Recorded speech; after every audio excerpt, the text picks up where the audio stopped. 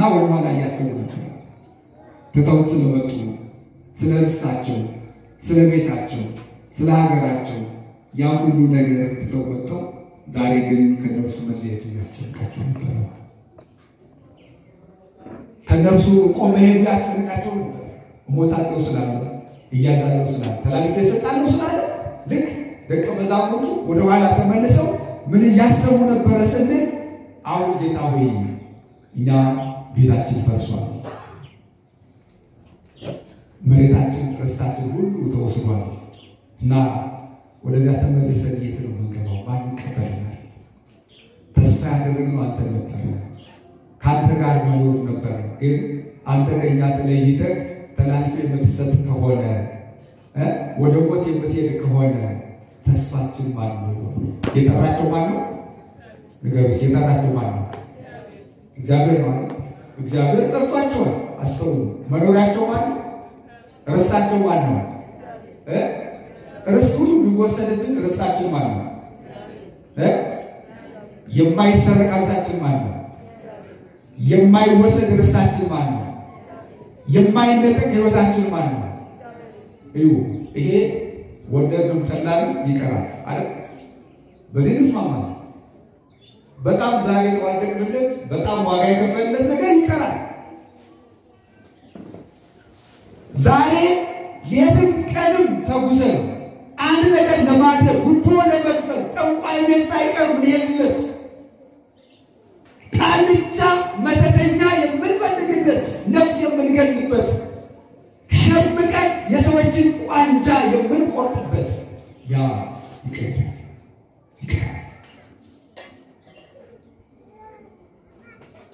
ዓለም ያልተረዳው ዛሬ የሚዋጋበት ዛሬ የሚባላበት የሚበላላበት ዛሬ እርስ በርሱ የሚናከስበት ዛሬ አንዱ ባንዱ ላይ ጦረኛ ሆኖ የሚነሳበት ርስት የሚል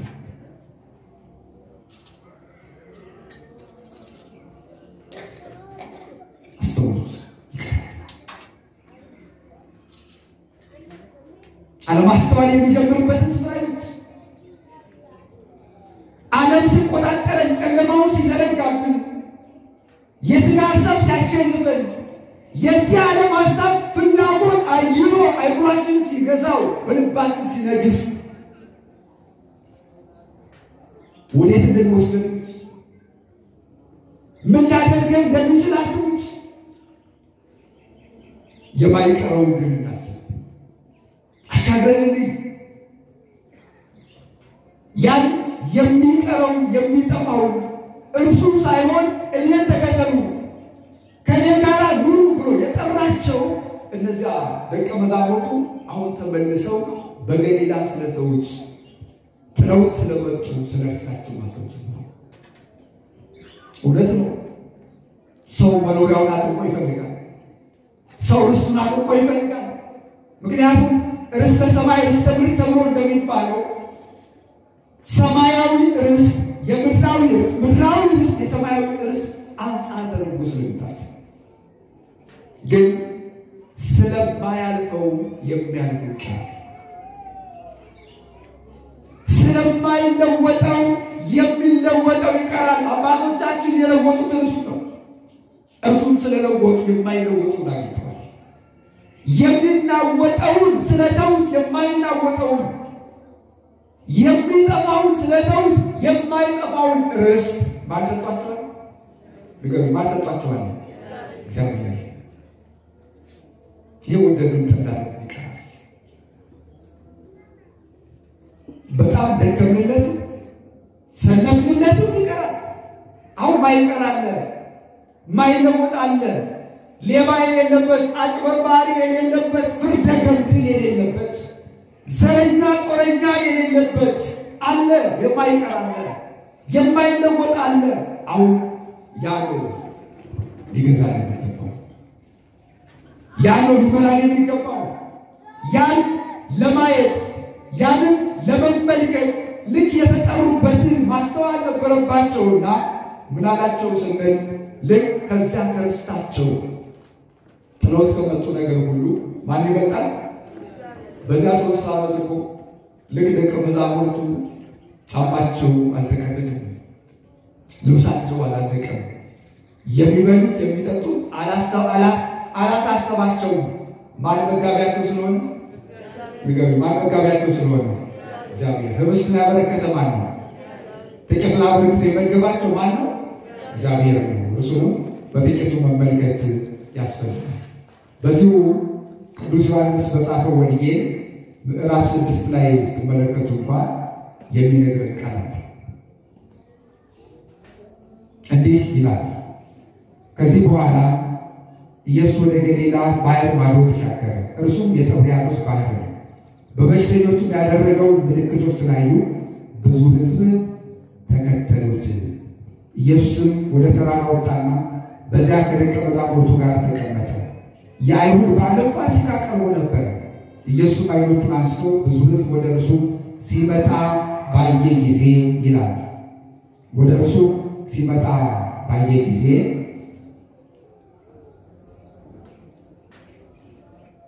ፊልጶስን እነዚህ ሁሉ እንዲበሉ እንጀራ ከወዴት እንገዛለን አለው።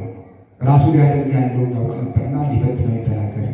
ፊልጶስ እያንዳንዳቸው ትንሽ እንኳን ሊቀበሉ የ200 ዲናር እንጀራ አይበቃቸው ብሎ መለሰለት ይላል። የስንት መቶ ዲናር? የ200 ዲናር እንጀራ አይበቃቸው። ለነማን? በዙሪያው ለነበሩት ህዝብ። ሊያደርግ ያለው ግን ማን ያውቃል? ማን ያውቃል? ለኔ ለእናንተ የሚያደርገው ማን ያውቃል? ንገሩ፣ ማን ያውቃል? ከኛ ይልቅ ማን ያውቃል? እግዚአብሔር ያውቃል። ከኔ ከእናንተ ይልቅ እግዚአብሔር ያውቃል። አንድ እናት ነበሩ ይባላል እና እናት በእግዚአብሔር ቸርነት መጋቢነት አጥብቀው የሚያምኑ ወይም የሚያስቡ ናቸው። አሁን ጊዜ ቤታቸው ገና ከመውጣታቸው በፊት አቤት አንተ የኔ ጌታ ብለው፣ አቤት አንተ የኔ መጋቢ ብለው ጸሎት አድርገው እግዚአብሔርን አመስግነው ይወጣሉ። እግዚአብሔር ደግሞ የታመኑበትን አይተውም፣ የተደገፉበትን አይተውምና እየመራ ሲመግባቸው ውሎ ማታ ላይ ምግባቸውን ሁሉን ነገር ተሸክመው እንዲመጡ ያደርጋል። እና በዚህ ምክንያት ሁልጊዜ የሚናገሩት የኔ ጌታ ጎሎበት ነው፣ የኔ አባት ጎሎበት ነው። እና ከጎረቤታቸው ሆኖ ነጋዴ ነው፣ ሁሌ ይሰማቸዋል። እና በዚህ በሚሉት ነገር ይናገራል። እንዴት ሳይሰሩ እኛ ይህን እየሆነ እንዴት ሁሌ እንደዚህ ይላሉ? አንድ ቀንማ ጉድ ነው ማድረጋቸው ብሎ ያስባል። እና እንደ ልማዳቸው ጸሎታቸውን አድርገው ከመውጣታቸው በፊት የሰው ምን ያደርጋል? የሆነውን ያለውን ነገር በሙሉ ሰባስቦ በፔስታል በምን ሞልቶ በራቸው ላይ አስቀምጦ ሰው ታዛቢ ይዞ እየጠበቀ ነው። ናል ጸሎታቸውን ጨርሰው ምን ብለው እንግዲህ ጸሎታቸውን አድርገው ሁሉም ነገር ከጨረሱ በኋላ በራቸውን ከፍቶ እና በራቸውን ከፍተው ሲወጡ በቀጥታ በራቸው ላይ በፔስታል ሞልቶ ተቀምጧል። በኋላ እጃቸውን ዘርግተው አምጣት ይሄ ምን ያልቁባል ደግሞ ዛሬ በሬ ድረስ አመጣህ ብለው ሲናገሩ ከዚያ በኋላ ልክ ቁጥሩ ይወጡና ከተደበቁበት ይሄን እኮ ያስቀመጡት እኔ ነኝ፣ ይሄን የሰጠሽ አንቺ የምትይው ጌታ አምላክሽ ነው የሰጠሽ፣ እግዚአብሔር አልሰጠሽ፣ እኔ ያደረኩት ብሎ ለማሳፈር ሲሞክር ምንድን ነው ያሉት? ጌታዬ እኮ ንጉሥ ነው፣ አንተ ባሪያውን ይልካል እንጂ እርሱ ተሸክሞ ይመጣል ብለው መልስ ሰጡት። አሁን የመገባቸው ማን ያደረገው ማን ነው ማለት ነው? ማን ያውቃል ማለት ነው? ስለዚህ የትኛውም ነገር ምናልባት ሰዎች የማን መሳሪያ ሊሆኑ ይችላሉ? የእግዚአብሔር ለመጉዳት ሊሆን ይችላል፣ የሰይጣን ለመጥቀም ሊሆን ይችላል። ነገር ግን የእግዚአብሔር መሳሪያ ሊሆን ይችላል። በእኔም ሆነ በማንም ሰው ማንም ሰው ከራሱ የሚያደርግ እግዚአብሔር ሲያነሳሳ እግዚአብሔር ሲቀሰቅስ የመስጠት የማድረግ በየትኛው መንገድ ያን ስራ የሰራው እግዚአብሔር አምላካቸው ቅርብ ስለሆነ መጨረሻ ላይ ምንድን ነው ያለው ሰውዬው? እውነት ነው እኔ ያደረጉት ለማሳፈር ነበር፣ ግን አምላካቸው ድንቅ አምላክ ነው ብሎ ሙስሊም የነበረው ሰው እሳቸው በሚያምኑት አምላክ አምኖ ተጠምቆ ክርስቲያን በመኖር ይባላል። እግዚአብሔር ሁላችንም የረዳ መልካም ፈቃድ ይሁንልን እና ሊያደርግ ያለውን እግዚአብሔር ያውቃል። ይሄንን መረዳት ያስፈልጋል። በዚህ ሰዓት ለደቀ መዛሙርቱ ጥያቄ አቀረበ። እርሱ ግን ሊያደርግ ያለውን ያውቃል። በዙሪያው ያለ ሕዝብ ደግሞ በጣም ብዙ ነው፣ ከሚነገረው በላይ ነው። አሁን ለዚህ ሕዝብ ምን ያህል ያስፈልጋል ሲላቸው ደቀ መዛሙርቱ በራሳቸው ስሌት ተጉዘው ምንድን ነው ያለው? 200 እንግዲህ 200 ዲናር ማለት በዚያን ሰዓት ያን ሰው ደሞዝ አንድ ዲናር ነው። በጣም ብዙ ነው እና በዚህ ሰዓት የ200 ዲናር እንጀራ ቢገዛ እንኳን ጥቂት ለእያንዳንዱ እንደማይደርስ እንኳን ይሄን መልሰታ እግዚአብሔር ግን ያለውን ያውቃል። እና ያላቸው ሲጠየቁ 5 የገብስ እንጀራና 2 ዓሣ የያዘ ብላቴና በመካከላቸው ተገኘ። ስንት የገብስ እንጀራ? ስንት የገብስ እንጀራ? ስንት ዓሣ? 2 ዓሣ። መጀመሪያ ላይ ግን በሰው ሐሳብ የ200 ዲናር ምግብ ቢገዛ እንኳን የማይበቃ በጣም ብዙ ሕዝብ በዙሪያቸው። እርሱ አሁን የጠየቃቸው ደግሞ ስንት አለ ያላቸው ሲያቀርቡ ወይም ሲናገሩ ደግሞ 5 የገብስ እንጀራና ስንት ዓሣ? 2 ዓሣ። አስተው አሁን ደቀ መዛሙርቱ አብረው ነው ያሉት። ለአገልግሎት ይፋጠናል። ይሄን የሚያቀርቡት የሚታዘዙት አብረው የሚወጡ የሚገቡት ምስጢር የማይከፈልባቸው ከዋለበት የሚውሉ ካለበት የሚያድሩ እነዚህ ደቀ መዛሙርቱ ናቸው። ያለው ሕዝብ ደግሞ በጣም ብዙ እና በዚህ ሰዓት ያላቸው 5 እንጀራ 2 ዓሣ ነው። እንኳን 5 እንጀራ 2 ዓሣ ቀርቶ የ200 ዲናር ምግብ ቢገዛም ጥቂት እንኳን ቢያካፍሉት የማይደርሰው በጣም ብዙ ሕዝብ በዙሪያቸው ነው። መጨረሻ ላይ እንዲህ ብሎ መናገር ጀመረ። ነገር ግን እነዚህ ለሚያዩ ሰዎች ይህ ምን ይሆናል? ኢየሱስ ሰዎቹን እንዲቀመጡ አድርጉ አለ። በዚያ ስፍራ ብዙ ሳር ነበረበት። ወንዶቹ ተቀመጡ። ቁጥራቸው 5000 የሚያህል ነበረ። 6000 እንደዚህ ወንዶች ብቻ ናቸው። በዕብራውያን ባህል ሴቶችና ሕፃናት አይቆጠሩም ነበር። እነዚህ ስንቶቹ ናቸው? ወንዶቹ ብቻ ማለት ነው። እንደዚያ ሁሉ ሲደመሩ ከ10,000 በላይ ነው ማለት ነው። አሁን ይሄን የሚያህል ሕዝብ አለ። ያን 5 የገብስ እንጀራ ስንት ዓሣ ነው? 2 ዓሣ። ይሄን የሚናገረው ደግሞ ፈጣሪ ሰማያት ወምድር እግዚአብሔር በጠባብ ደረት በአጭር ቁመት ተወስኖ በመካከላቸው ተገኝቶ የሚናገረው እሱ ነው። ሊያደርግ ያለውን ያውቃል፣ ያሰበውን ያውቃል። አስቡት። እኛ መኖር ያቃተን በቃሉ ነው። እኛ መኖር ያቃተን በሱ ነው። የተጠሩት በሱ እንዲኖሩ ነው፣ በቃሉ እንዲኖሩ ነው። ምግባቸው፣ ሕይወታቸው፣ ሁሉም ነገራቸው እሱ ነው። ሊያስተምራቸው ፈልጓል። ሊያረጋጋቸው ፈልጓል። መኖሪያቸው እንደሆነ፣ ሕይወታቸው እንደሆነ፣ ተስፋቸው የማይናወጥ ተስፋቸው እንደሆነ ሊያሳያቸው ይፈልጋል። ዛሬም እግዚአብሔር ሊያሳየን ይፈልጋል። ቀኑ የሚሰጠን ያለ ምክንያት አለ። በጋው ክረምቱን የሚሰጠን ያለ ምክንያት አለ። በእኛ ጥረት ብቻ ነው። ሰው ከእግዚአብሔር አፍ በሚወጣ ቃል ጭምር እንጂ በእንጀራ ብቻ ይኖር ተብሎ ተጻፈ። ከማን ቃል በሚወጣ? ከእግዚአብሔር አፍ በሚወጣ ቃል ጭምር እንጂ በእንጀራ ብቻ ይኖር። ሰው በእንጀራ ብቻ አይደለም። የምንኖረው በእንጀራ ብቻ አይደለም፣ በማንጀርነት ነው። በማን ቃል ነው መኖር ያለብን? እንደው ሌላው ቀርቶ ያለ እግዚአብሔር ቃል የሚኖረው ልዩት ሰላም የለው፣ እረፍት የለው፣ ፍቅር የለው፣ ደስታ የለው፣ አንድነት የለው፣ ህይወት የለው፣ ሁሉም ነገር የለው።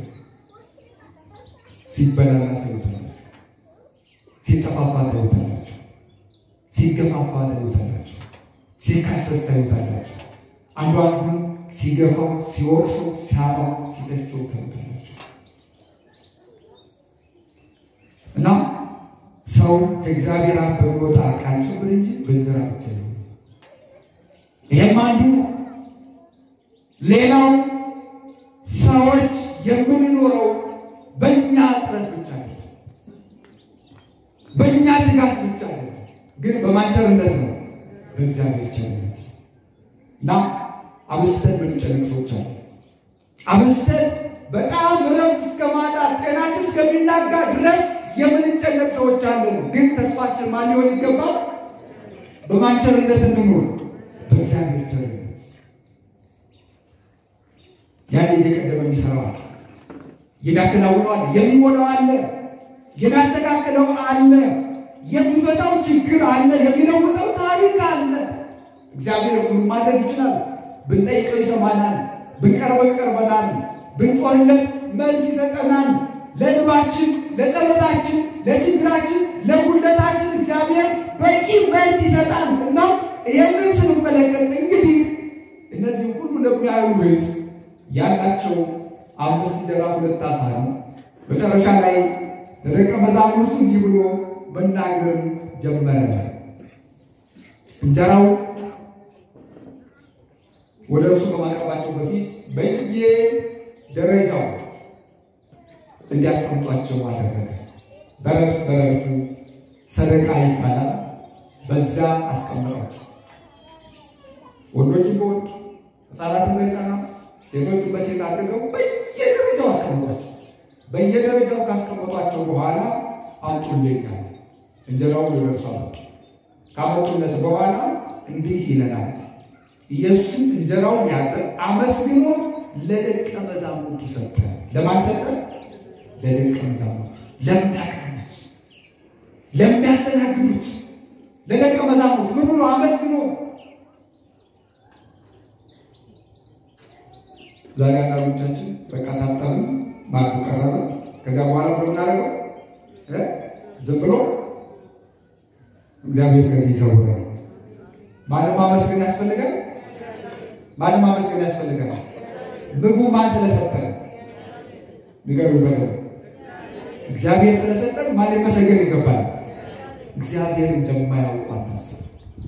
ዝም ብሎ መቅደድ አለ።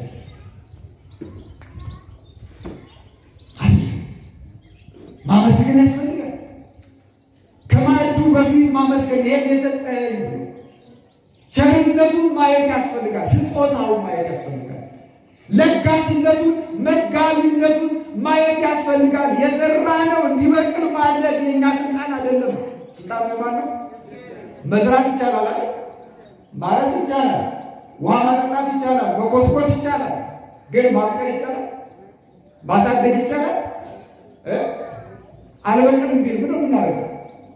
ምድር ደግሞ አይ ይህ ነገር መቀበል አልፈልግም ብትል እኛ ተቀበል ብለን ማስገደድ እንችላለን? እንችላለን?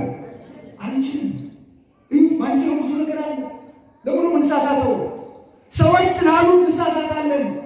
ዓለም በብዙ መንገድ የሆነ ነገር ስላለ ብዙዎቻችን ሃይማኖታችን ይላል፣ ሀሳባችን ይቀየራል። ሁሉም ወደ ራሳችን ችሎታ እናመጣዋለን። እግዚአብሔር ከዚህ ሀሳብ የሚሰውረን መልካም ፈቃዱ ይሁንልን። እናም ለደቀ መዛሙርቱ ባርኮ ሰጣቸው። ደቀ መዛሙርቱ ለዚያ በየደረጃው ለተቀመጠው ሕዝብ ማቅረብ ጀመሩ። ያነሱታል አያልቅም፣ ይቆርሱታል አያልቅም፣ ያቀርቡታል አያልቅም። ዝም ብሎ ይመለከታል፣ ዝም ብሎ ይሰድባል፣ ዝም ብሎ ይቆላል። የማን ስራ ነው? የማን ስራ ነው? ይሄን ማበረከት የማን ስራ ነው? የእግዚአብሔር ስራ። እንደዚህ ማኖር ከቻለ ማን ሊመሰገን ይገባል? ማን ሊታመን ይገባል? ማን ተስፋ ማድረግ ያስፈልጋል? እግዚአብሔርን። እንደዚህ ማኖር ከቻለ እንደዚህ መመገብ ከቻለ እግዚአብሔር ለዘላለም እንደዚህ ማድረግ ይችላል። ጥቂቱ በተትረፈረፈ መንገድ ዓለምን መግቦ ማኖር ይችላል። እግዚአብሔር ኃጢአት ስለበዛ ነው ዛሬ፣ በደል ስለበዛ ነው፣ ስለገዛን ስላሸነፈን ነው ዛሬ ምድሪቱ ስለተረገመች ነው። በገነት የነበረውን ታሪክ ይወቃል። ለአዳምና ለሔዋን ታሪክ እንደሚነግረን ቅዱሳት መጻሕፍት እንደሚያስረዱን እነ ቅዱስ አትናቴዎስ በቅዳሴያቸው እንደሚነግሩን በገነት የነበሩ ነገሮች በሙሉ ያለ ድካም ይሰጡ ነበር። ቆርጠው ሲመለሱ እጥፍ ያፈራ ነበር። መዓዛው በጣም እጅግ የሚመስጥ የሚያሳርፍ በደስታ ላይ ደስታ የሚፈጥር ነበር ይላል። ናይደው ቆርጦ ማምጣት መብላት ብቻ ነበር። መቆፈር አልነበረም፣ ማረስ አልነበረም፣ አውሬ አልነበረም፣ ተባይ አልነበረም፣ በረድ አልነበረም፣ ሌላም ነገር አልነበረም። በዚያ በተባረከው ስፍራ በዛ በተቀደሰው ቦታ መጣር መጋር አልነበረም። ሰው ፈጣሪውን ከበደለ መስማት እንዲህ ካለ በኋላ ግን መሬት እንደተረገመች ጥረግረህ ይሆናል።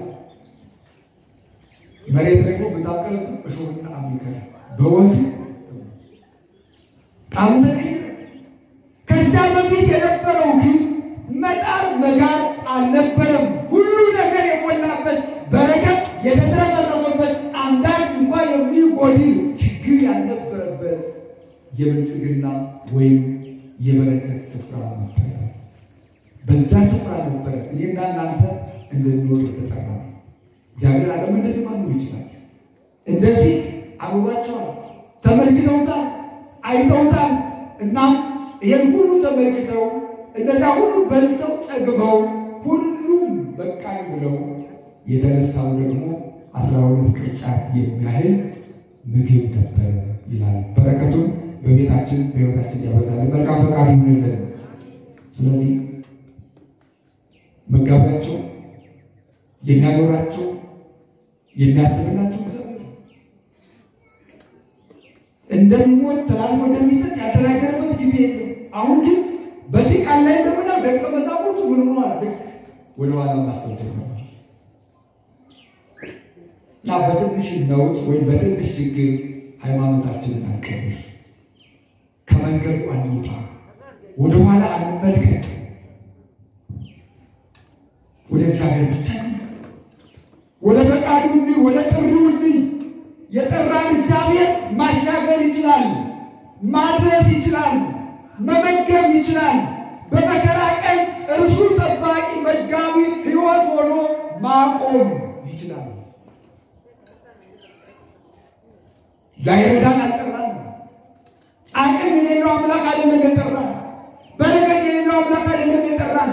የጠራን በረከት ያለው አምላክ፣ መስጠት የሚችል አምላክ፣ ቢሰጠው የማያልቅበት አምላክ፣ ከምንም ነገር ሁሉን ነገር ማውጣት ማውቀር መስጠት የሚችል አምላክ ይጠራል።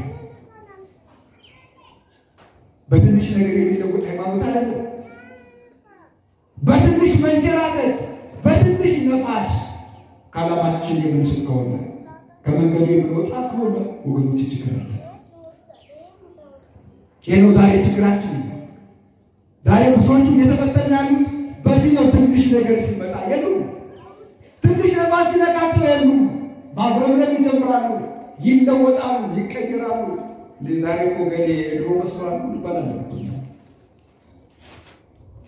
ናንስተው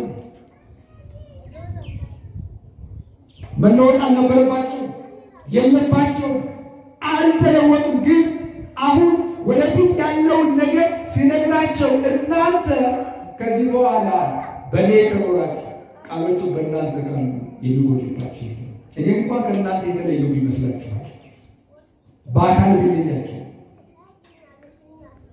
ከእነርሱ ጋር ያለ ባይመስላቸው በእርሱ መኖር ከቻሉ በቃሉ መኖር ከቻሉ የሚፈልጉትን ሁሉ ማን ያደርግላቸዋል?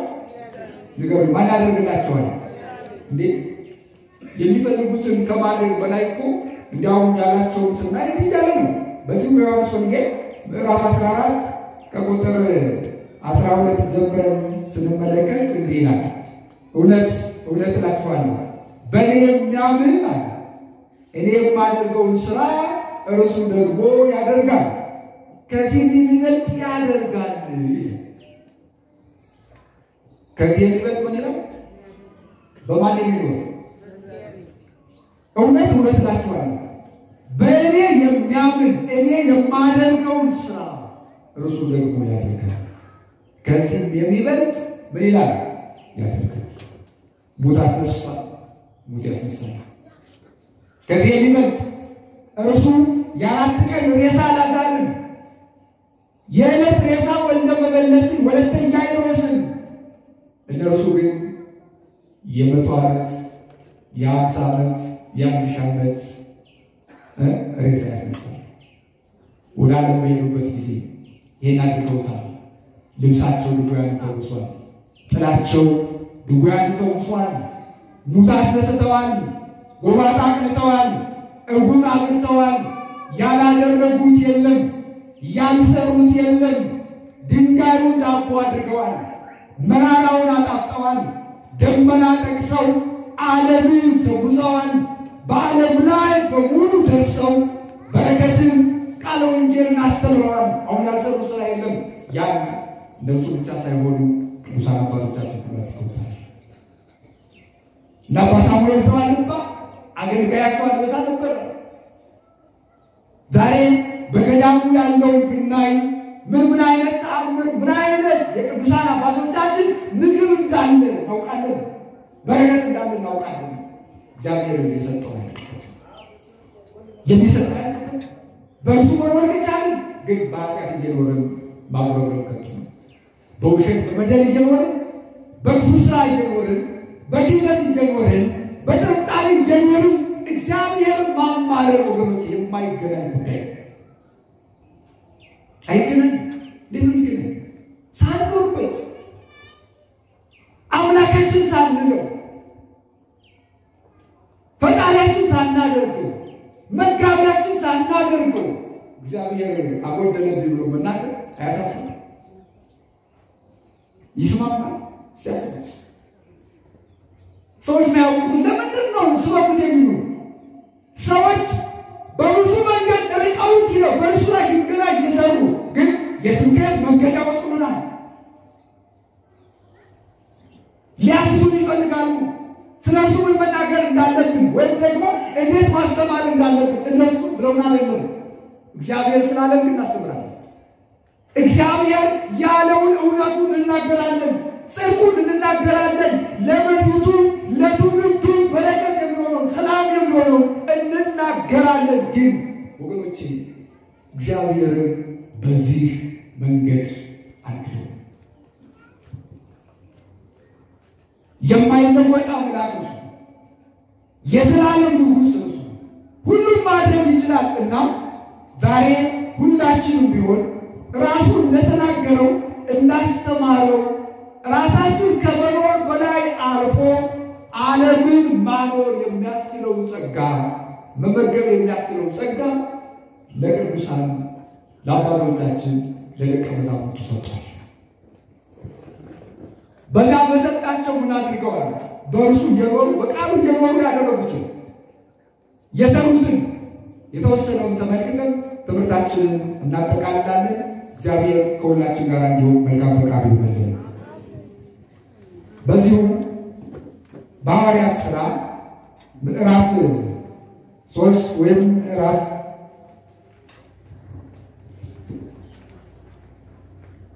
5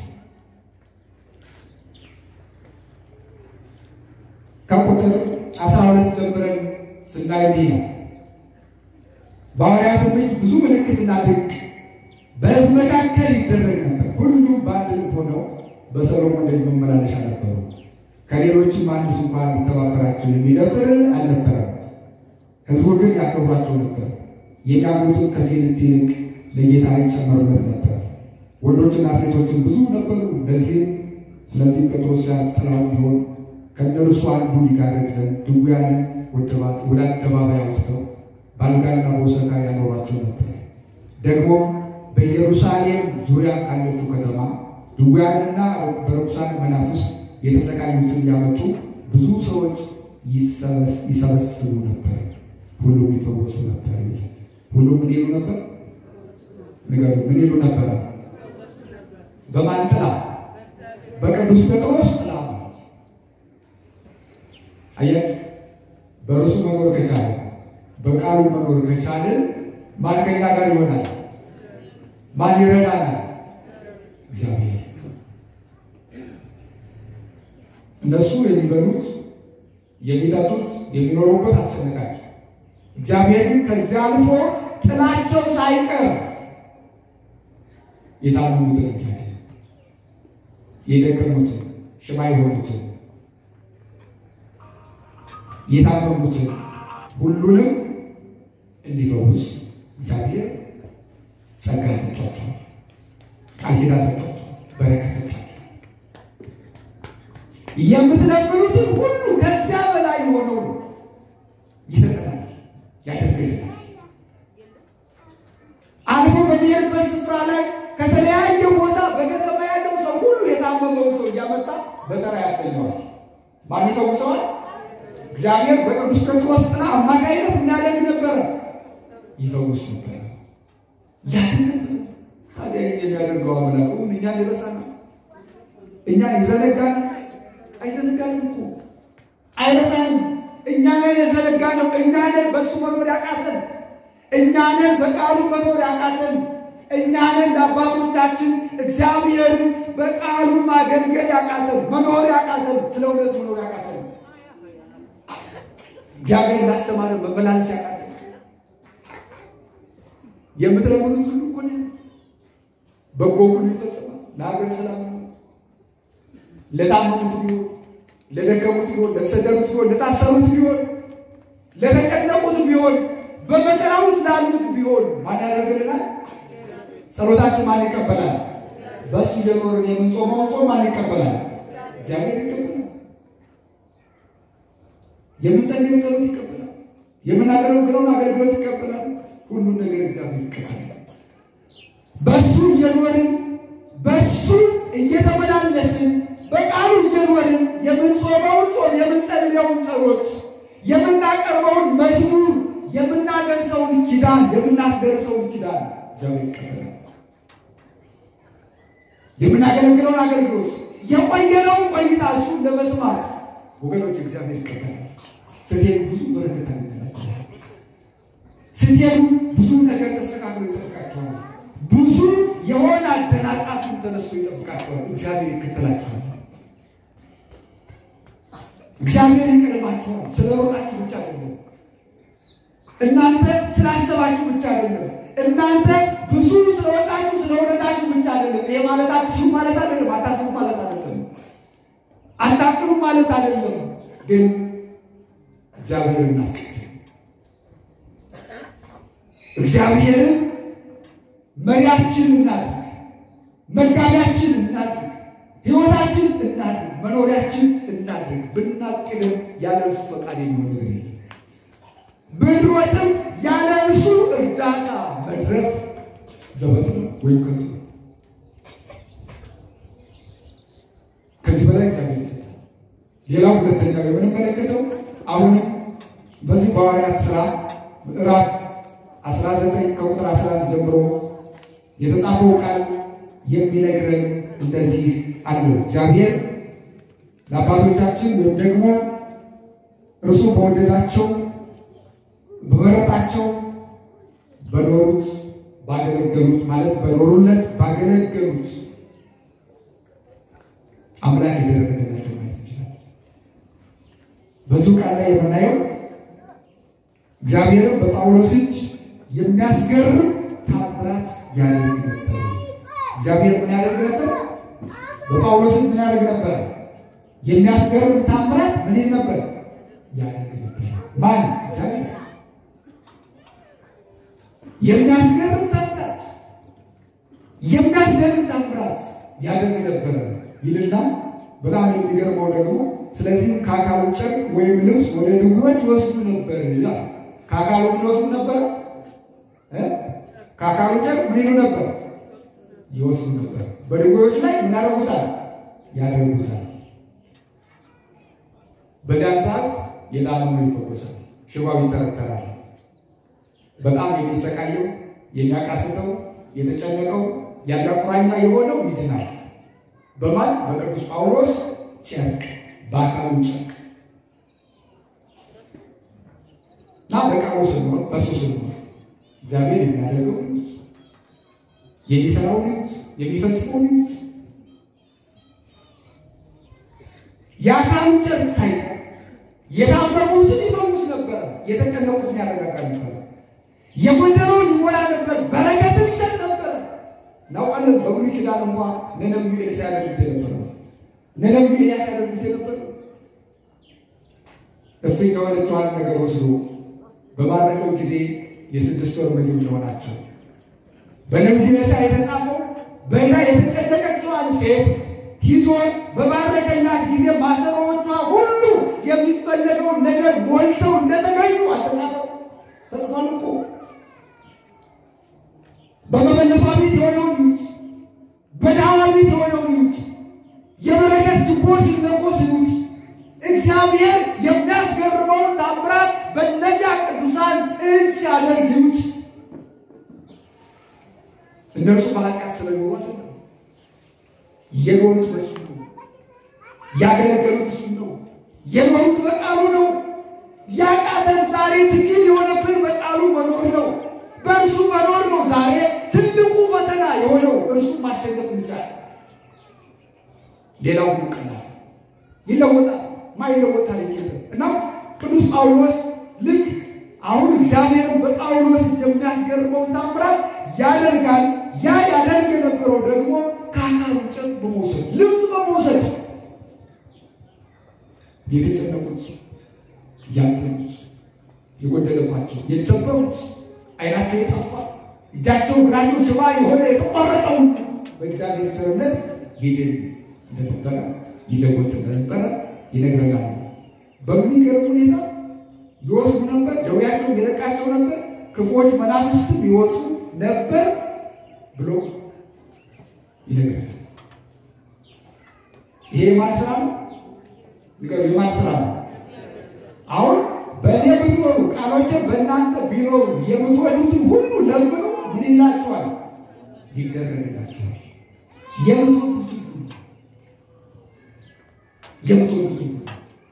የምትመኙትን ሁሉ በጎ የሆነውን እግዚአብሔር ፈቃዱ የሆነውን ነው። ነፍስ ገደል አይደለም። በእግዚአብሔር የሆነ ሰው ወደ ክፉ አያዘነብልም። እገሌን እንዲያድርገው ብሎ አይለምንም። በጎ ልብ ስጠው ብሎ ግን ይለምናል። የሚራራ ልብ ስጠው ብሎ ይለምናል። ሰላም ስጠው ብሎ ይለምናል። ይቅር በለው ብሎ ይለምናል። ከወደቀበት አንሳው ብሎ ይለምናል እንጂ ጣለው ብሎ አይናገርም።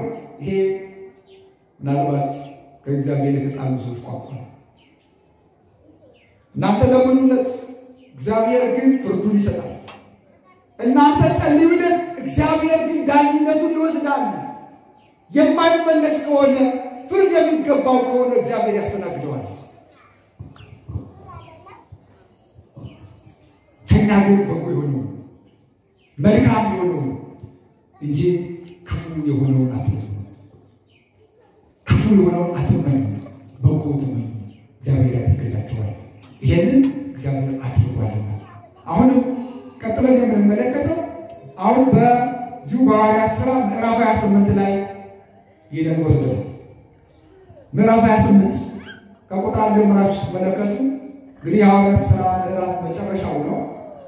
በዚህ ምዕራፍና በ27 ምዕራፍ በጣም በቅዱሳን ሐዋርያት ወይም በቅዱስ ጳውሎስ ላይ እና አብረውት በነበሩ ሰዎች ላይ የደረሰ ፈተና በመርከብ ከእስክንድርያ ተነስተው ወደ ጣሊያን ሰሜናዊ ግዛት እየሄዱ በነበረ ጊዜ በጣም ከባድ መከራ ደርሶባቸዋል።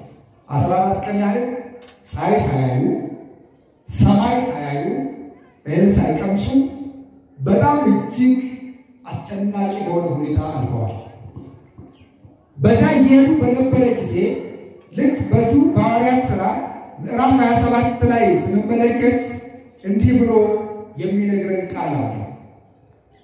ሳይበሉ ብዙ ቀን ከቆዩ በኋላ ያን ቀን ወይም ያን ጊዜ ጳውሎስ በመካከላቸው ቆሞ እንዲህ አለ፣ እናንተ ሰዎች ሆይ ሰምታችሁ በሆነ ኖሮ ከቀርጤስ እንዳትነሱ ይህንን ጥፋትና ጉዳት እንዳታገኙ ይገባችሁ ነበር። አሁንም አይዟችሁ ብዬ እመክራችኋለሁ። ይህ መርከብ እንጂ ከእናንተ አንድ ነፍስ እንኳ አይጠፋምና የእርሱ የሚሆንና ደግሞ የማመልከው የእግዚአብሔር መልአክ በዚች ሌሊት ባጠገቤ ቆሞ ነበር ይላል። የማን መልአክ? የእርሱ የሚሆንና የማመልከው የማን መልአክ?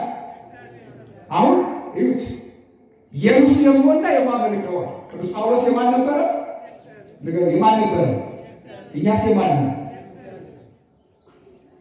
ራሳችን ነው የእግዚአብሔር ነው። ግን ሁሉ በተግባር እግዚአብሔር ይሄንን ራሳችን መጠየቅ ያስፈልጋል። በእውነት እንደዚህ ነው። በእውነት እንደዚህ ነው ያለ ሽንገላ በውስጥ በሆነ እምነት በማይፈራ ልብ በማይጠራጠር ሆነ እግዚአብሔርን እንደዚህ ነው። እግዚአብሔር መዋሸት ማታለል ስለማይችልና ምን አለ የእርሱ የመሆን አለ። ስለዚህ በእኔ ብትኖሩ ቃሎቹ በእናንተ ቢኖሩ ይችላል። የእርሱ የመሆን የማንንም አላለም፣ የቄሳር ነኝ አላለም፣ የማንም አላለም፣ የራሴ ነኝ አላለም። ግን የእርሱ የመሆንና የማመልከው እግዚአብሔር ነው።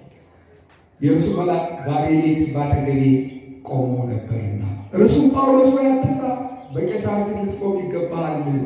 እነሆ እግዚአብሔር ከአንተ ጋር የሚሄዱትን ሁሉ ሰጥቶሃል አለኝ። ስለዚህም እናንተ ሰዎች ሆይ አይዟችሁ፣ እንደተናገረኝ እንዲህ እንዲሆን እግዚአብሔር እናምናለሁ። ማንን አምናለሁ? እንደተናገረው የማን ቃል ይሆናል? የማን ቃል ይፈጸማል? በእውነት ክብርና ምስጋና ለስሙ ይሁን። አያችሁ፣ እንደተናገረኝ እንዲሁ እንዲሆን አንተ ብቻ አይደለም፣ አብረው ያሉትን ሁሉ በአንተ ምክንያት ይድናሉ። አንተም ገና ከቄሳር ፊት ትቆማለህ። እግዚአብሔር ያዘዘልህ በሰማዕትነት ልትሞት ነው። ቄሳር ባያምን ቤተሰቡ አምነው ይጠበቃሉ። ሂዱ ማለት እና የእርሱ የመሆን የማመልከው ብሎ ይናገራል። እንግዲህ አይዟችሁ እንደተናገረኝ እንዲሁ እንዲሆን አምናለሁ ማለት ይሄን ሆነው ልክ ያንን ጊዜ ተሻገሩት።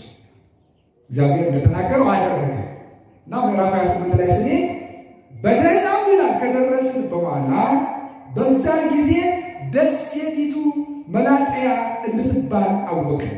አረማውያንም የሚያስገርም ቸርነት አደረጉልን።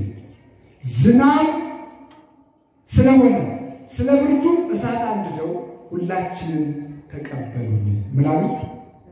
ተቀበሉ። አረማውያን ምን አደረጉልን? የሚያስገርም አቀባበል አደረጉላቸው። የማን ስራ ነው? የማን ስራ ነው? ማን ከእነርሱ ጋር ስለሆነ ነው? ማን አብሯቸው ስለተሻገረ ነው? እግዚአብሔር አብሯቸው ስለተሻገረ ልክ ያደረገላቸው ነው። የሚያስገርም አቀባበል አደረጉላቸው። ዝናብም ስለነበር እሳት አነደዱላቸው፣ እንዲሞቃቸው ስለበረዳቸው ችግራቸው መጠውለጋቸው በጣም ድካማቸው ተመልክተው በጣም ራሩላቸው ይላል። በዚህ ሰዓት እንግዲህ ቅዱሳን ቁጭ ብሎ መቀመጥ አይችሉም። ትህትና ልማዳቸው ነው። እግራቸውን ከሚያጥቧቸው እግር ቢያጥቡ፣ እንዲያው ከሚያገለግሏቸው ቢያገለግሉ፣ ቢደክማቸው በጣም እጅግ መከራ ላይ ቢሆኑም እንኳን አርፎ መቀመጥ አይፈልጉም። ለምን?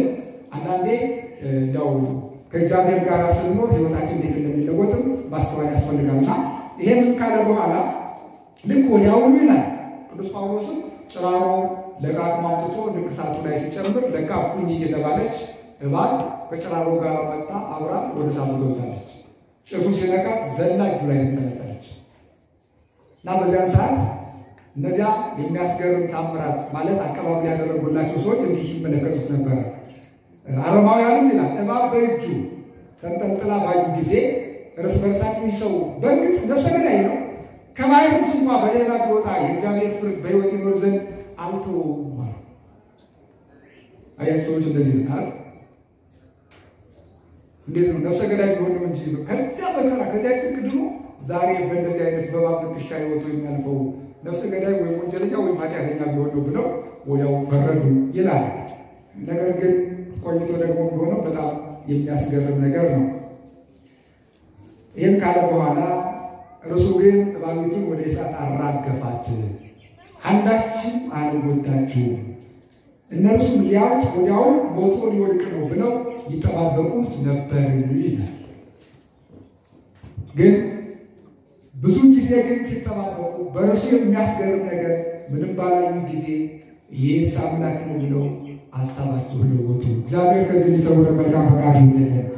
አያችሁ የማን ስራ ነው? የማን ስራ ነው?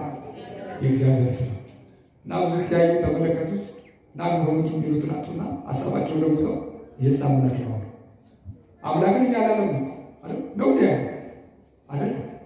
ቅዱሳን አምላክ ብለው ነው እናመልካቸው አይደል? የአምላክ ባሪያዎች ብለን አገልጋዮች ብለን እግዚአብሔር መረጣቸው ብለን የእግዚአብሔር ምርጥ ብለን በእርሱ ነው በቃሉ እርሱን ያገለገሉ ለቃሉ የሞቱ ዋጋ የከፈሉ ሰማዕትነት የተቀበሉ እንደ ጎመን የተቀረደሉ እንደ ሽንኩርት የተላጡ ደማቸው በጎርፍ የፈሰሰ በእሳት የተቃጠሉ ለአንበሳ የተሰጡ በነደደ እሳት በተሳለ ስለት በጋለ ብረት በተወረወረ ጦር በቀስት ተወግተው ሕይወታቸውን የሰጡ ለቃሉ በእርሱ ከመኖር በላይ ሌላ የለም። ከእርሱ ከምንለይ ሞት ይበልጣል ይሻላል። ይሄን ያደረገላችሁ ያ የእባብ ውሻ በእርሱ ላይ ተንከራተተ። በእርሱ ላይ አንዳች ተናገረ። በእርሱ ከኖርን ያለው መከራ ያልፋል። በእኛ ላይ ስልጣኑ ደካማ ነው። የዓለም ችግር ስልጣኑ ደካማ ነው። የዓለም መከራ፣ የዓለም ጣውረድ፣ የዓለም አስጨናቂ ነገር፣ ከባዱ ነገር ዛሬ ከበደን አንገት ያስደፋል ነገር ወገኖች ከባድ ሳይሆን ቀላል በማን ስለሚለወጥ በማን ስለሚያልፍ እግዚአብሔር ያሳልፈዋል። የጓዳችን ያውቀዋል እግዚአብሔር፣ ኑሯችን ኪሳችን ያውቀዋል እግዚአብሔር፣ ሕይወታችንን ያውቀዋል ዛሬ፣ ኑሯችንን ያውቀዋል ዛሬ፣ ምድራችንን፣ ሀገራችንን፣ ሕዝባችንን ያለበትን ያውቀዋል ዛሬ፣ ግራ የተጋቡትን ያውቀዋል ዛሬ። ስለዚህ ለሁሉም መጸለይ ያስፈልጋል። ለብሎቹ መጸለይ ያስፈልጋል። ሀገር ለሚመሩት መጸለይ ያስፈልጋል። ሀገር ለሚያስተዳድሩት መጸለይ ያስፈልጋል። ለቀበሌ ሰራተኛ መጸለይ ያስፈልጋል። ለታክሲ ሲነጁ መጸለይ ያስፈልጋል። እግዚአብሔር ልብን ይሰጠው፣ ማስተዋልን ይሰጠው፣ ጥበብን ይሰጠው። ለማለት ዳሩ መጸለይ፣ ለአገልጋዩ መጸለይ፣ ለሀገር መጸለይ፣ ለሃይማኖታችሁ መጸለይ፣ ለተጨነቁት፣ ለሚሰደዱት፣ ሰላም ላጡት፣ መግባባት ላጣሉት መጸለይ ያስፈልጋል። ማን ይለውጠዋል? እግዚአብሔር። የምትወዱትን ሁሉ ማን ያደርጋል ያለ እግዚአብሔር። ስለዚህ የሚለው ስናይ በእኔ የምትኖሩ ቃሎችን በእናንተ የሚኖሩ መነሻ አለው፣ መቆሚያ አለው፣ መሰረት አለው። መጀመሪያ ይሄንን እንየው። ይሄንን ካየን ከዚያ በኋላ ለምንጸልየው ጸሎቱ ማን መልስ ይሰጠናል? እግዚአብሔር መልስ ይሰጠናል። ግን እንደዚህ ቃል በኃጢአት እየኖሩ በስጋ ዓለም እየኖሩ በክፉ ስራ በክፉ ሀሳብ እየኖሩ እግዚአብሔርን ማማረር ተገቢ አይደለም። እግዚአብሔርን በሚገባው ጠይቀው፣ በመንገዱ ጠይቀው፣ እግዚአብሔር በተናገረበት መንገድ እንጠይቀው፣ ባስተማረው መንገድ እንጠይቀው፣ ባመለከተን እንጠይቀው። ልናገኝበት ባመለከተን በሩን በከፈተበት ጆሮውን ባዘነበለበት መንገድ እግዚአብሔርን እንጠይቀው።